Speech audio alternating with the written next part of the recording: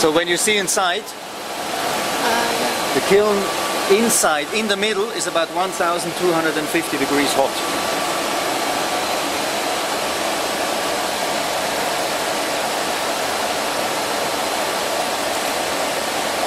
So these cars that you see here, these fireproof cars, they travel very, very slowly in here.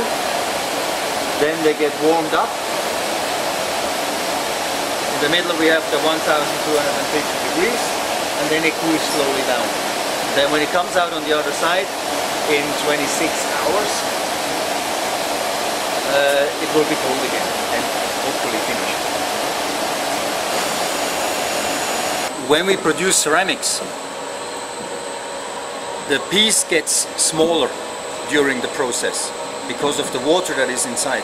So from the moment we fill the mold and we take the piece out of the mold until it's dry, the piece gets smaller by about 3%. And during this firing process, again, it gets smaller by about 8%. So all of the products that you see, if you have a wash basin, for instance, of 1 meter, when it comes out here, it only has about 90 centimeter, 88 centimeter.